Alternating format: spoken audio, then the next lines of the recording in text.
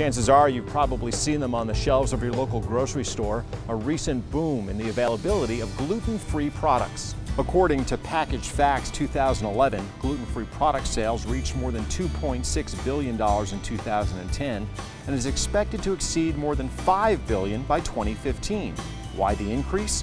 Dr. Tran of Advanced Gastroenterology and Surgical Associates explains that a gluten-free diet brings critical relief to those suffering from celiac disease.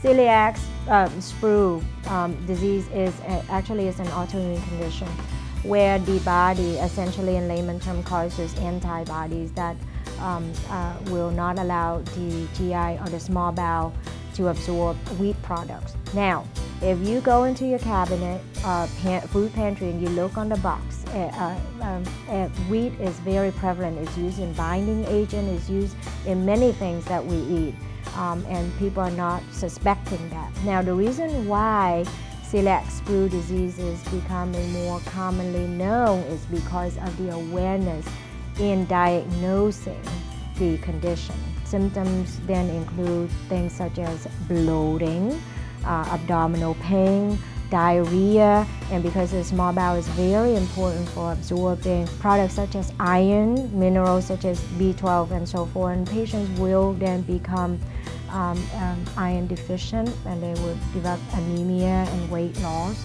because they can't absorb well. This is genetically inclined. Now, patients will come to our office and say, well, you know, Dr. Tran, I have been on a gluten-free diet and I feel much better. That is not to say that they have celiac sprue disease, but they may have malabsorption to the wheat products or the gluten products. And I would say to them, well, if this makes you feel better, then this is something that you can stay on. But to be gluten-free, strictly gluten-free diet is very difficult.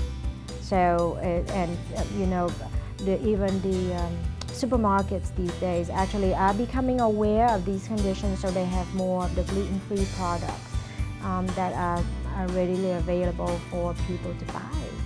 According to a 2009 study by Data Monitor Group, the diagnosis rate of celiac disease may reach 50 to 60% by 2019, mostly due to efforts aimed at raising public awareness of celiac disease. For more information on the treatments and surgical procedures available at AGSA, please click the Gluten and Celiac story link on our homepage, yourhometownhealth.com.